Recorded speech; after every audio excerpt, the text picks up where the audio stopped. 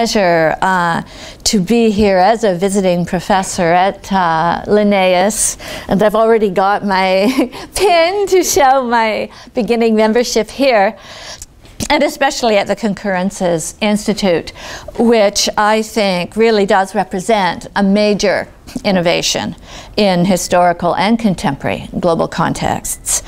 I'm especially grateful to Gunnlaug for the invitation, to Ash for making so much of the logistics work, to Margareta for sharing her office, and to everyone here at Linnaeus for the promise of intellectual companionship over the next few months, and then I hope beyond. So my title is a fairly long question. How can we build transnational research and learning cultures? This question is the focus of my Canada Research Chairs program for the next 7 years. How each unit and how each institution answer this question will vary depending on local circumstances. In setting up the Concurrences Institute, you're starting to frame your own approaches to this challenge. There are no blueprints for this process. On the contrary, there is a growing consensus that a variety of locally based approaches are likely to prove most productive. But there's an important catch to this claim. What we mean by local is changing, and it may be better described today as translocal, that is, as a local that engages across scales internationally in shifting and complex entanglements that mark a turn away from the international toward the transnational and toward the global. So I have two epigraphs for this talk that suggest the transformations, both institutional and imaginative, that this turn to the global demands. Boaventura de Sousa Santos and his team claim that there is no global cognitive justice without global social justice. Or sorry, I think I've said it the wrong way around, although they're clearly related. There is no global social justice without global cognitive justice. So the question is, how can it be achieved? Walter Mignolo begins to answer these questions by suggesting that we need, instead of a university, a pluriversity. And he defines pluriversity as having the responsibility of educating future generations to live not only in plurinational states, as has been declared, for example, in the constitutions of Bolivia and Ecuador, but also in a pluriepistemic and plurispiritual world. So, how can we live ethically in a plural epistemic and plural spiritual world? These are the challenges that universities face everywhere and that Concurrences seems well designed to address. For Mignolo, Bolivia and Ecuador offer constitutional models of plurinational states, but they're far from being the world's only plurinational states. In fact, most nation states today are plurinational, but formal recognition of that plurinationality varies widely across jurisdictions. So with these challenges in mind, today's talk will outline my understanding of what's at stake in current internationalization agendas globally, my view of the global context in which universities now operate, and my personal sense of urgency about the need to build transnational research and learning cultures that can fulfill the promise of higher education for bettering our lives within our interlocking communities and for advancing our understanding of the world in which we live. Like many of you, I work on culture, community, and the power relations involved in knowledge construction and the stories we tell. Who knows? How do we know? Who is included? Who is excluded? how are global changes influencing what people need to know, and how we learn. As an English teacher, I'm especially interested in the role of the English language in facilitating and blocking transnational communication and knowledge construction. For me, internationalization provides opportunities for decolonizing imperial knowledge formations, unlearning privilege as loss, expanding appreciation of diverse ways of knowing, and respecting the value of all the world's languages. Increased student and faculty mobility, revised curricular and delivery structures, and collaborative transnational research projects. Each has a contribution to make. So today, based on my experience with various transnational research teams, I'll share some thoughts on what works and what doesn't work when setting up and engaging in this kind of interdisciplinary international research and transsectoral networking projects. And I hope you'll find some links with your own experiences. So my working definition of internationalization is taken from Canadian scholar Jane Knight. Internationalization is the process of integrating international, intercultural, or global dimensions into the objective function and provision of higher education. This is a disputed area, obviously. How we respond to internationalization depends on how we view that goal of integration. Who designs and facilitates its implementation? Who assesses its success according to what criteria, and whose interests it serves? The fear is that integration will mean homogenization and a loss of autonomy for local universities and for the professors and students within them. And there are many pressures to this effect. But internationalization, if handled with sensitivity, can also lead to enriched and diversified curricula, student learning opportunities, and research cooperation. The opportunity is there. To seize it, those of us working within universities will need to cooperate with each other, within our universities and across and beyond the higher education sector globally. Faculty members are best situated to drive ethical internationalization initiatives through our expertise and our networks, and through our commitments to learning as a lifelong process rather than to knowledge as a commodity. But a neoliberal rhetoric privileging a knowledge economy dominated by a climate of crisis, insecurity, and fear, and by a fetish for measurement, threatens to dominate what internationalization means and how it is practiced. So current debates about higher education often pit a romanticized vision of the past against neoliberalizing agendas in ways that don't allow for much nuance in choosing a way forward. We need to ask how we can build on the strengths of the past while moving beyond its weaknesses. Not all the demands currently made on universities stem from neoliberal agendas, but we do need to recast these debates in our own terms, drawing on local strengths. The Globalization and Autonomy team, with whom I've worked over the last 10 years, has now published 8 books in our series with University of British Columbia Press. And I learned from this process and its output that it's important not to confuse the neoliberal agenda with the broader and more contradictory processes of globalization.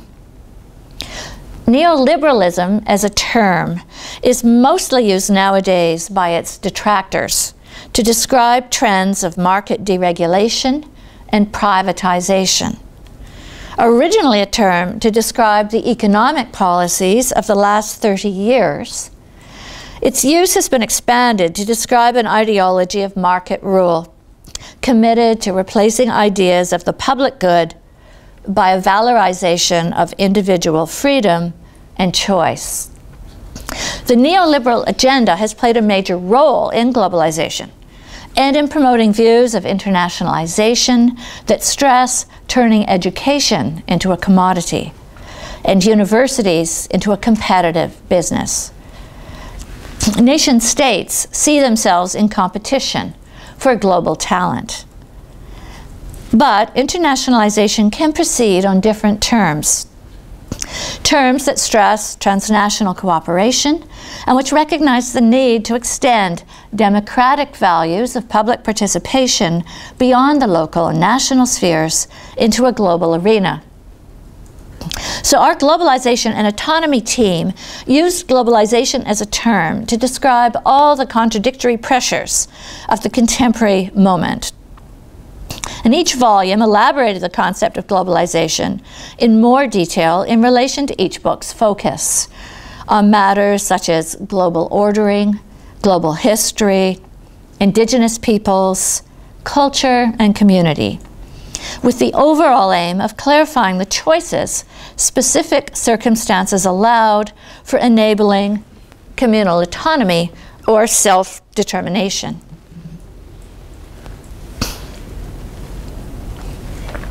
So by focusing on developing our definition of autonomy, a definition that maintained the concept of a public good, we challenged neoliberalism's efforts to frame the terms of the globalization debates and to narrow definitions of autonomy to mere self-interest. We also challenged neoliberalism's insistence that its dominance was inevitable with the spread of globalizing processes. And we believed that our own interdisciplinary processes of democratically deciding on our research questions and how to pursue them, presenting a Canadian-based contribution to an international debate, was an essential element of our work.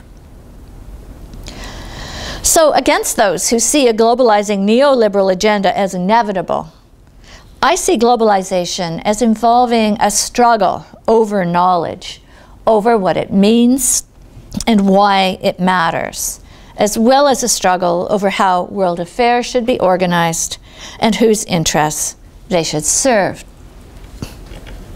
Another project I've been involved with, the Building Global Democracy program, I worked with them over the last 4 years, extends this process by bringing together academics, activists, and policymakers from around the world to enhance knowledge and practice for greater public participation and control in the governance of global affairs. This program saw attention to knowledge production and sharing across societal structures as essential to advancing democratic control within a globalizing world. Through its composition and through its practices, the Building Global Democracy program sought to redress gender imbalances and geopolitical and linguistic inequalities, reclaiming democracy from its tainted history of imperial control by welcoming input from previously marginalized constituencies into collectively redefining democracy and articulating different models of how it could work.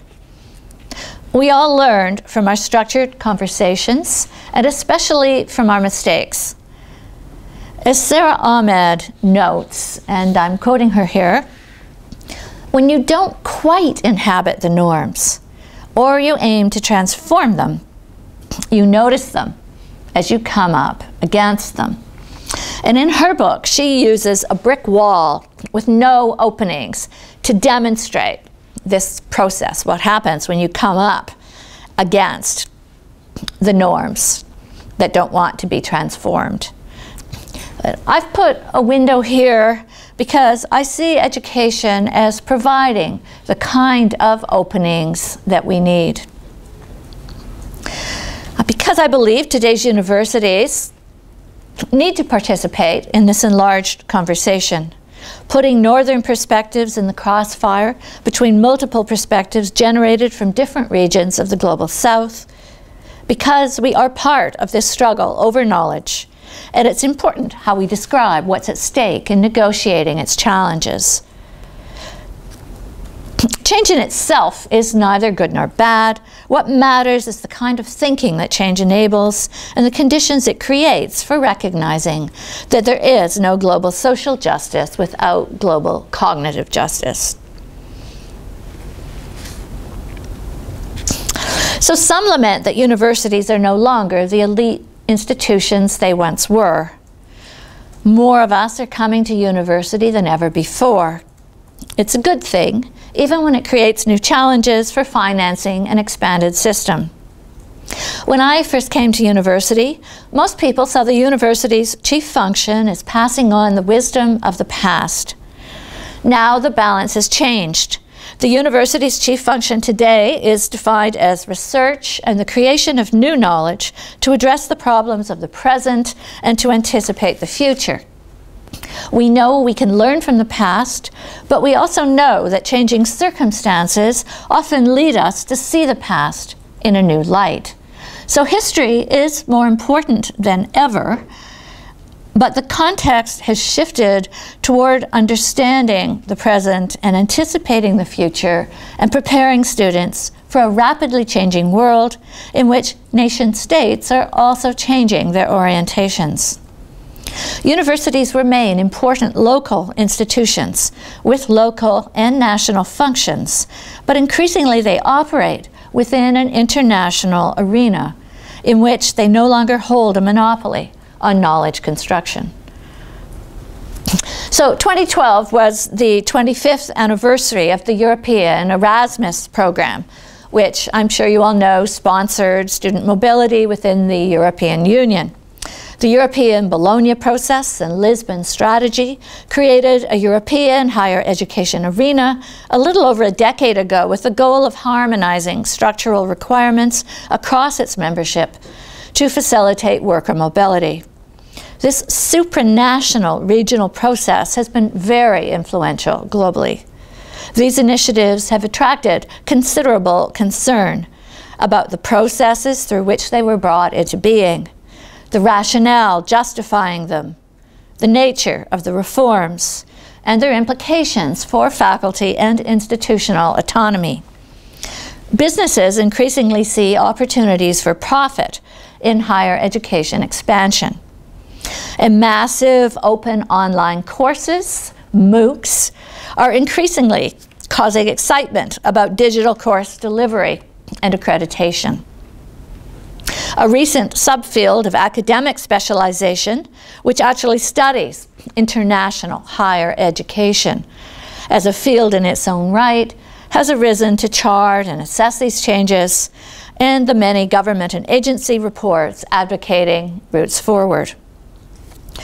But my argument is that internationalization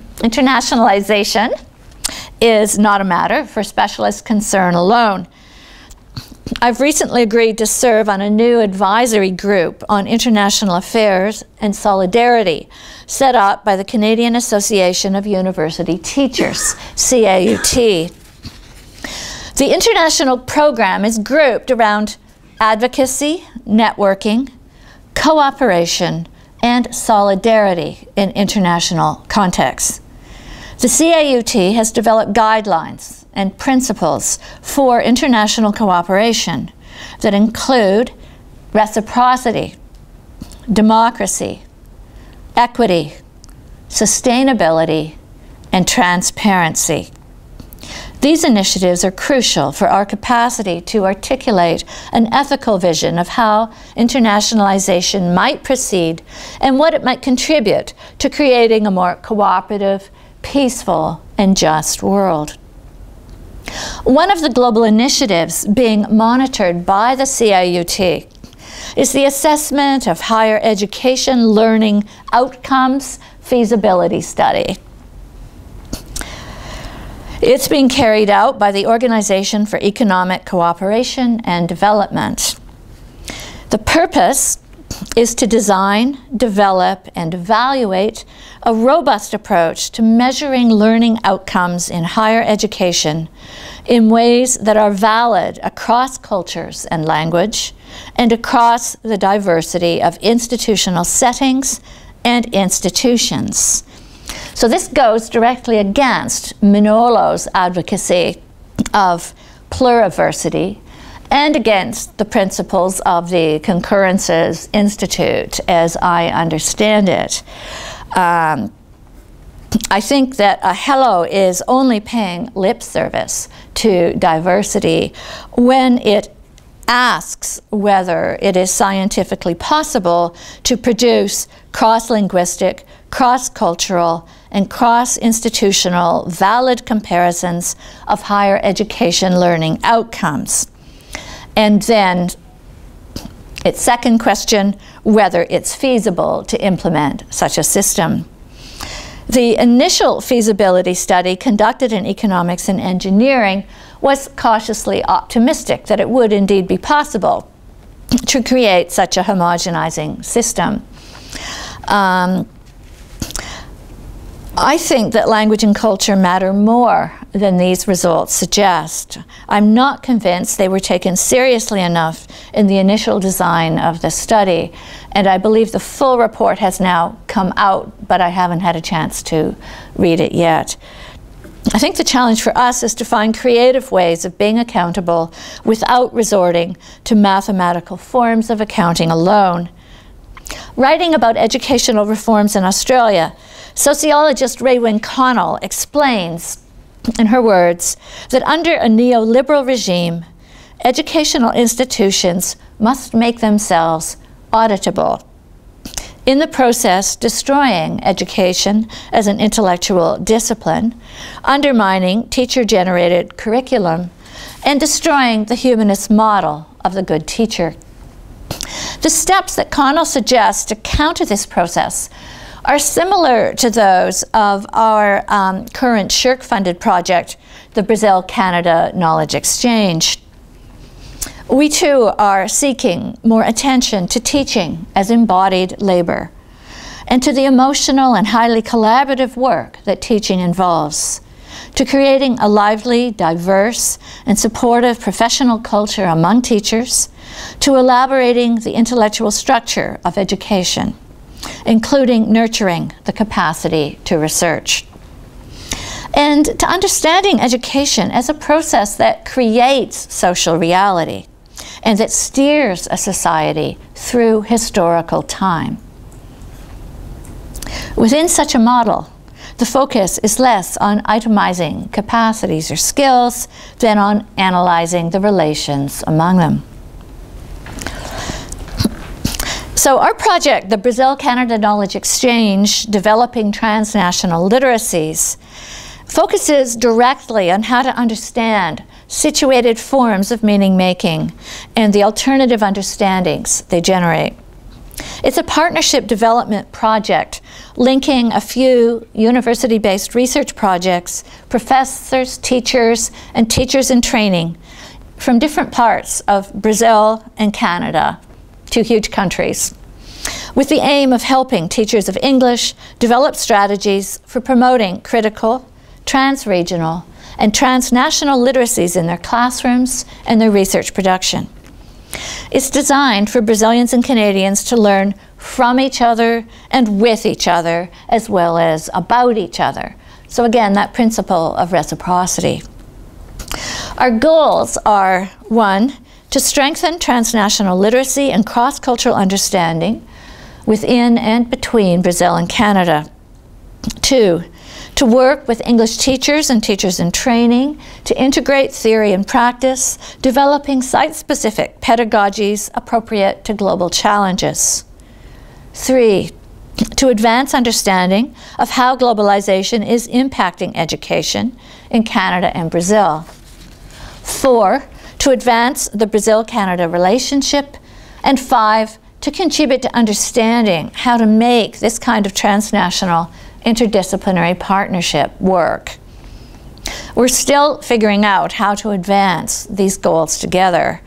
We've been generating some terrific workshops for teachers and students and some exciting interactions when we meet in person, but it remains difficult to generate the intensive interdisciplinary dialogues that we need and to facilitate regular exchanges on an ongoing basis, sharing work in progress and co-producing work.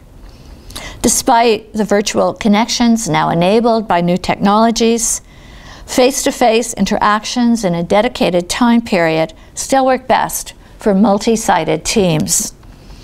There are also many cultural differences to negotiate and deeply ingrained assumptions to challenge within both countries. These challenges are what make the work valuable, and it's often fun to work through these things together when we meet in person. When you're dealing with issues that matter to people, the interaction does become deeply rewarding.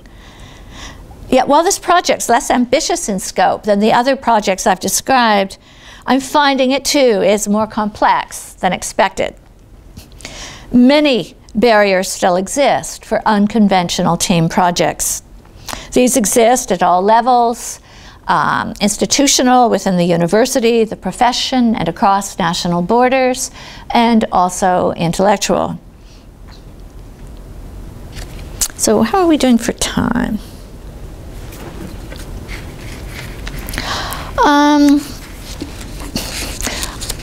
I'm going to make this paper available on the web, so I think I'm just going to skip a brief section about another project called Building South-North Dialogue on Globalization Research, where we were able to spend 2 years working together, but we had hoped to be able to take it to another stage and it didn't work.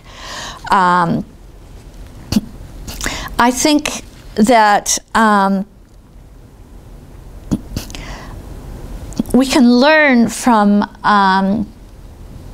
or I'm hoping that you can learn from our experiences in applying for funding and not getting it, applying first of all with a project that was too closely tied to a research center on globalization, autonomy, and the human condition, so that we applied for a research grant under that name. It now seems enormously ambitious. Thank goodness we weren't funded. When we narrowed it to globalization and autonomy, we found we were much more successful.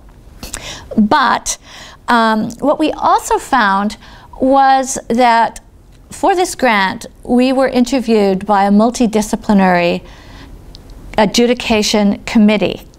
Some of their advice was very helpful, but some of their advice was not. They advised that we keep adding disciplines. So the team got bigger and bigger until we ended up with 60 co-investigators, a team that really was too large for us to work productively together. This is partly why we've produced 8 volumes and we're still working on co-writing the final capstone volume for the series. Other advice they gave us, however, was very useful. Advice to think a little harder about what it means to be interdisciplinary, what kind of methodologies are needed, and how the goals of our project might best be achieved. And we had not given these questions sufficient attention in our initial preparation. We had focused on our subject matter, particularly globalization, but we hadn't thought about our interdisciplinary process and what kinds of experimentation within the various methodological models available to us might work best for our project. In reading about your project, I think it's interesting that we ended up adopting a similar approach. We decided that what united us was the research questions, and that we would allow great diversity of methodology, different disciplines each bringing their own approaches to those questions, rather than trying to force any single model, like the Hello model I showed you earlier on what we were doing.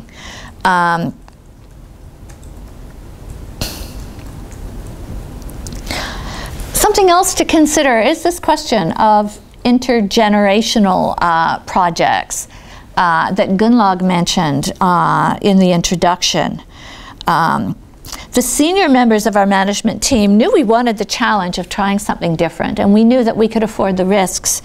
For the more junior members of the team, and for the students especially, we had about 20 postdoctoral fellows, and in the end about 60 graduate students involved with the project. And they were very, very concerned that being part of such an innovative, exciting project could hurt their job opportunities as well as help them, given that silos still operate at many levels of assessment, and it's still necessary to prove yourself in disciplinary terms and through single-authored ventures, even if co-authorship and partnership work is beginning to gain some credibility in some circles. And I'd say that in Canada, these adjudication processes are changing very quickly. In the last few years,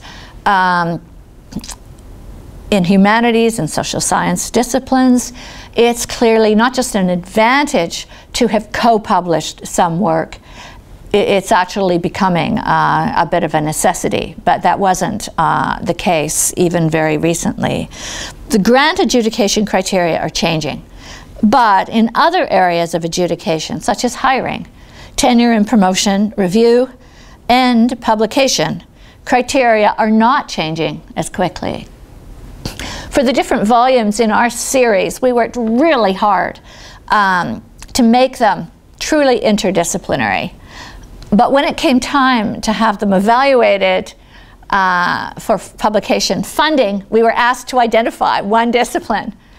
And of course, the adjudicators who were chosen were, most of them, from a single discipline, though the communities volume, for example, was evaluated by one person from humanities and one person from social sciences. So the standards become a little more difficult, and there's more room for disagreement. So our team was committed to building a transgenerational network, and we recognized the need to provide extra support and different kinds of training for the junior members of our team to help them negotiate this transitional moment in globalizing forms of knowledge production and assessment. As the job market changes and university structures shift, the question of what kinds of training are needed requires more thought. And we're definitely going through a reconsideration of what the PhD involves in North America right now. The changing conditions of knowledge production and dissemination are a factor that no current team project can ignore. And this is partly why I've recently joined another project funded from Finland on ethical internationalism in higher education in times of global crises. This is an explicitly post-colonial and decolonial project working to legitimate and integrate pluriversal modes of understanding into citizenship education, and to balance an increasing focus on technical training with cultural and cross-cultural modes of performance. And our team has been selected as a formal network within the World Education Research Association, an association of national educational associations. This unfunded honor involves several obligations over the next few years, including producing a substantive report that integrates the state of the knowledge worldwide and sets forth promising research directions. While most members of the team work in faculties of education from around the world, some of us are in English, gender, and native studies, and in applied linguistics. And I think this kind of work will be essential for pooling information and unlocking the creative potential of international cooperation for facilitating cross-cultural learning opportunities. Despite all the publications around global higher education, there still is a dearth of useful data that could facilitate meaningful transnational comparisons. And even within an individual campus, there's often little coordination of internationalization efforts. So among the many models now emerging for transformational internationalization across the institution, the University of Warwick's Global Priorities Program is an interesting one to look at. It's identified by the slogan, responding through research to global challenges. Warwick faculty have chosen a multidisciplinary, clustered approach to focus research on what they call key areas of international significance. And they've selected a number of overarching themes, each with its own slogan that highlights the contribution to the global. So some examples are connecting cultures, building bridges to cultural understanding, digital change, realizing the digital future, energy, powering the world through renewable energy, food security, developing a sustainable food system for all, global governance, establishing better rules for a better world. You get my point here, I think. This is one step beyond the strategic plans that each Canadian university has now adopted. Like them, it's clearly still largely generic, providing an umbrella for most work within most disciplines, while also attempting to set priorities and identify strengths. But the difference is that each now also incorporates an explicitly global dimension. Most universities are currently engaging in similar exercises of more or less ambition. My point here is that within this broad framework of institutionalization, there is significant room for distinctive responses based on each university's evolving identity and the needs of its various communities. So I'm not advocating the Warwick model, but I think it's one step ahead in a certain direction of everybody else in trying to build the global into everything it does. You may also know that Warwick is pioneering a new mode of intensified international collaboration beyond joint degree structures. According to one commentator, Alex Usher, Monash and Warwick have decided to join forces in a unique way. So an Australian university and a British university, bringing an alliance strategy down to the departmental level. Joint research teams are being assembled, research platforms are being shared to make infrastructure money go further, and even joint professors are being appointed. Hard to see quite how that will work, but 6 so far in chemistry. They're building a global brand, building on Monash's already aggressive international profile. Monash has campuses in Italy, Malaysia, South Africa, and joint venture programs in India and China. And they've appointed a joint vice president for Monash Warwick, this new hybrid institution, to help them get to where they want to go. This is based on the analysis of the current global reality put forward by the 2 schools' presidents, Ed Byrne and Nigel Thrift. They see higher education institutions being stratified into 4 groups. At the top, maybe 30 with prestigious research and teaching reputations. And at the bottom, thousands upon thousands of institutions that will do mass teaching. In between will be small, specialist niche institutions, such as liberal arts colleges, and perhaps about 50 of what they call globally networked, research-heavy university systems. So they've come together because they're hoping that Monash and Warwick can secure places in that top group of 50 and be considered leaders in the field. So Usher suggests that this view may underestimate the degree to which national governments, for reasons of prestige, will keep national research champions afloat. But this alliance model is worth watching. It's showing that some people think that some major changes are underfoot, and to meet their challenges, some major changes will be necessary. So I am not suggesting that Warwick Monash is a model for Linnaeus to follow, and I'm not suggesting this analysis is correct, but I think we do need to know what's out there as we plan our own futures. As you examine your curriculum, your research, and your partnerships in these areas, it will be important to be clear about the degree of interdisciplinarity that's appropriate for your personnel and your project. And if you opt for a stronger degree of interdisciplinarity, to consult the research, considerable research, on how to make interdisciplinarity work. I know you've been thinking carefully about the disciplinary and sectoral expertise you will need on your team to reach your goals. You've held group discussions about these questions. I would suggest that you consider running trial interviews before applying for research funding, even if the grants you're going for do not include this component. It's a really good learning experience. How will people from other disciplines and other places see your work? Anticipate their critiques and adjust for their advice. Think especially about what implications your choices will have for methodology as you begin the research, the training, and the writing, and as you prepare to communicate your work through publications. And recognize that different disciplines respond differently to interdisciplinary challenges, and decide how much effort you need to make to include a range of perspectives.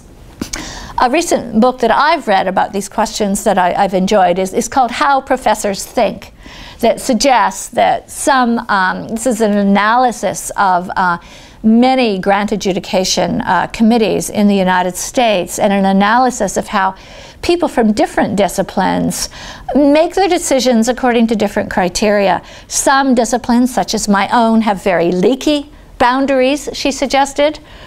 Other disciplines, such as economics and history, have much firmer borders and boundaries around what is considered legitimate.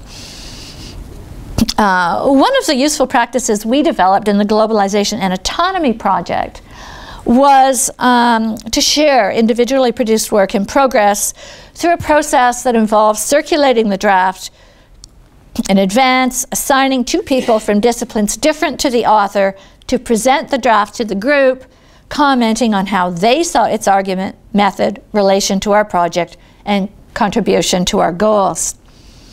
And we did this numerous times as we prepared our volumes for publication.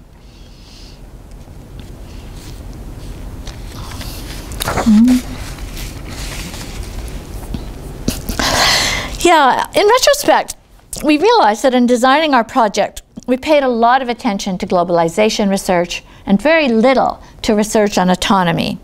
We did not fully realize that we all had somewhat different understandings of the term until the third year of our team interaction.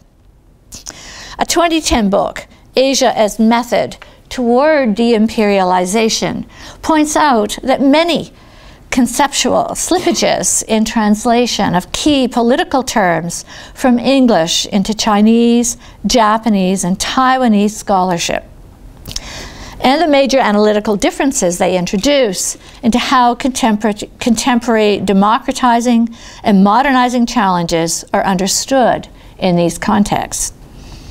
The author, Quan-Sing Chen, argues that moving the point of reference away from the United Kingdom and the United States changes the understanding of analytical terms such as civil society, state, and informal economy.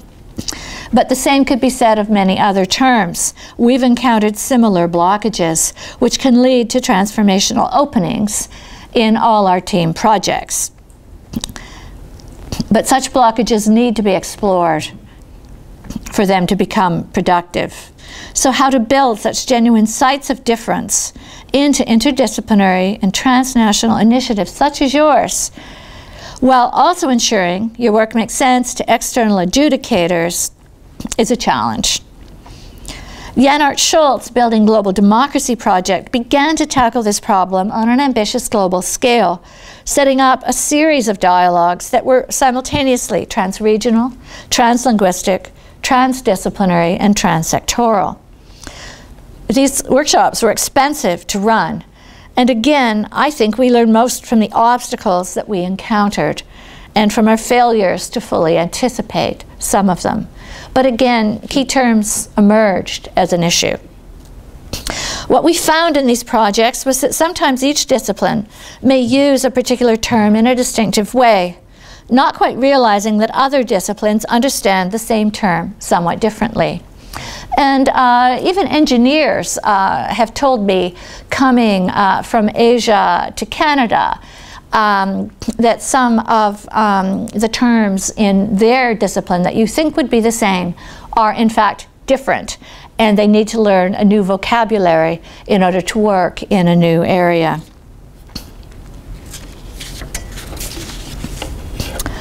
So, as a literary scholar with a background in post-colonial cultural studies, I'm interested in the frameworks a group sets itself, the vocabulary it employs, and the assumptions embedded in these.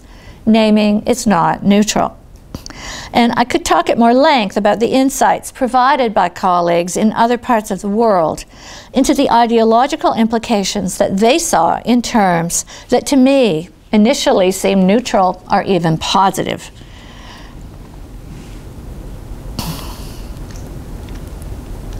So in today's talk, I've stressed that internationalization needs to be coupled with collaborative and transdisciplinary initiatives if it is to transform older models of the university into pluriversity structures that can work toward transforming global cognitive justice into global social justice.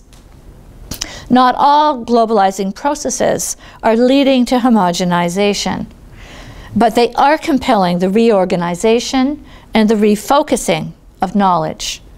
We need to embrace this transformational task as an opportunity to enhance education's liberating potential and its capacity to benefit from what Arjun Appadurai calls the right to research, beyond its conventionally narrow confines. With the establishment of the Concurrence's Colonial and Post-Colonial Studies Institute, you're on your way to developing new modes of building ethical, transnational research and learning cultures appropriate for your locality. So I'm really looking forward to your questions now, and then to discussing some of these issues that I've raised today, I hope with you throughout the rest of my stay here over the next few months. So thank you now for listening.